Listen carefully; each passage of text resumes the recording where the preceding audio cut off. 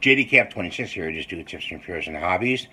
And we're going to do an unboxing actually of this soldering gun. And it's got a lifetime warranty card right in it, so I would save the package.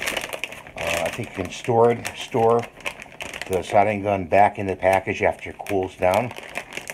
So let's see if we can open this up and get stuff out of here. Let's see what we got here. Okay, this is a soldering sucker. You load it like that, you push it in, and then when you're on the board, you click it, and you suck the solder up if you have extra solder, you know, on the board. That's a very good one, actually. I'm going to put that in my kit over here. And save your lifetime warranty. Okay. And take this out of the bag. Right. And we'll open this up. Here's the solder. Let's open up the solder right away because it takes a while to do. Let's see if we got a knife here. And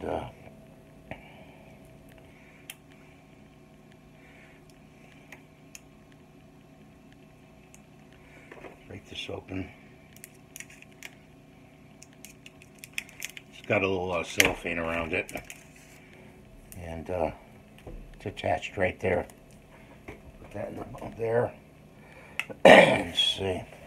I like the soldering gun because it has a shorter throw on it than other soldering guns that are out there. I have another one you've seen before that's a longer, and I like this one a little bit better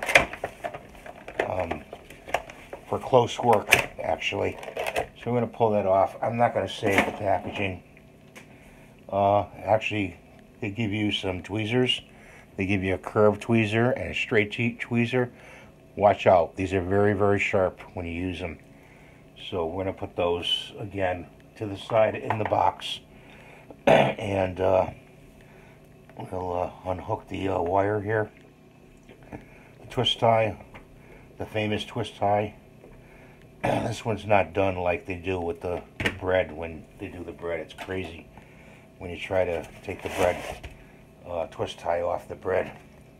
It's got do's and don'ts in the back. You may want to save this, put it back in this package right here, and I got rid of the plastic part and save that. So what you want to do is it goes on like this, okay, and you have to take this screw off right here, this nut.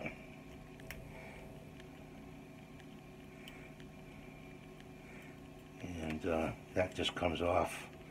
And the screw comes out, the bolt actually. And you run this through here. Okay, and then you put it back on like this. Like that. I'm sorry if I'm not showing it correctly.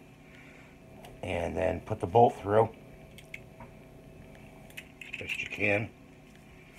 When you're using this gun, make sure you watch you don't lose the nut, because sometimes after a while using it, the nut comes loose and that can fall off and you can lose it. So you just want to put it on there as best you can.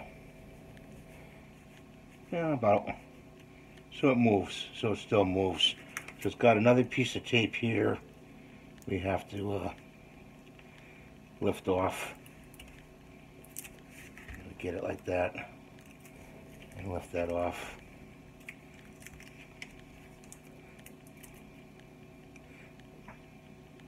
And straighten it out. So it goes on like this. So you want to have the wire feeding from the bottom. So it snaps on like this.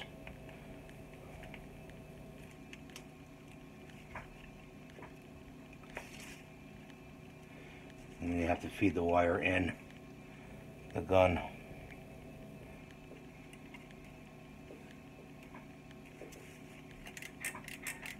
till it grabs.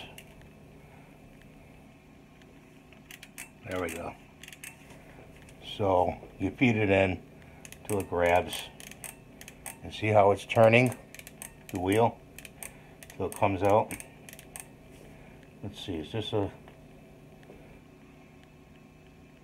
I don't believe this white part comes off. That stays on there.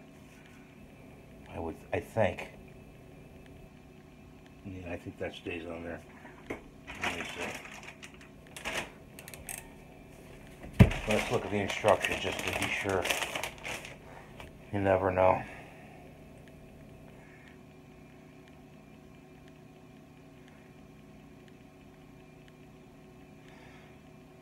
While I read, just be patient.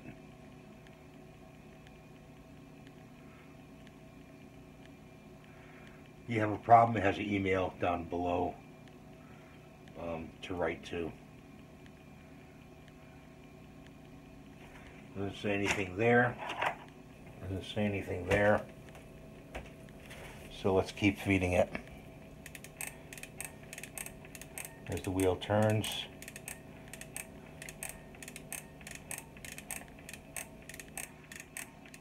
There we go. So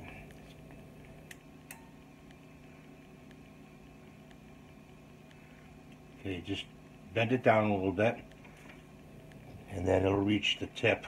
So I'm just about, I would say about 2 millimeters away from the tip. We have to plug it in, and we're gonna heat it up, and then we'll show you some soldering. Okay, so what we do is we put our hand over the heat and see how hot it is. And it's fairly hot, and then what you want to do to test it is see if it'll contact, and it's still not hot enough to melt that solder. So we'll wait a little bit longer. Okay, so the button you have to push down like this to turn it on with the little circle, and let's see if we can do some soldering here. And it's nice. Oh, that's nice. So easy. Take it away, let it cool. Put a little more right there. You're tinning the wire, and actually that works very nicely. Let's see if we can do the other one.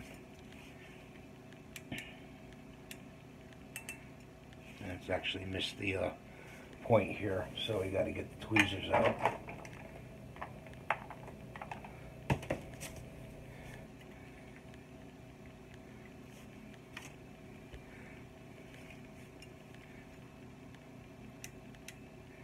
Tin that wire.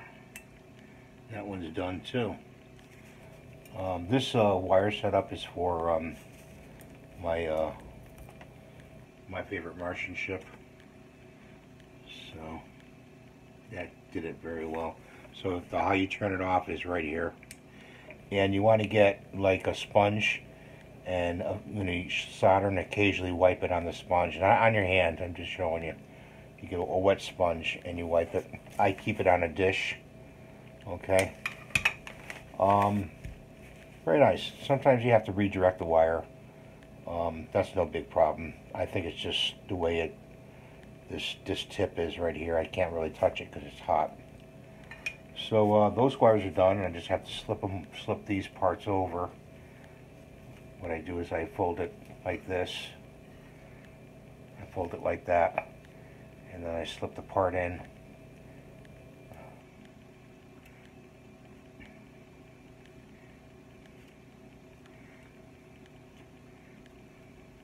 Work the wire into the heat sink.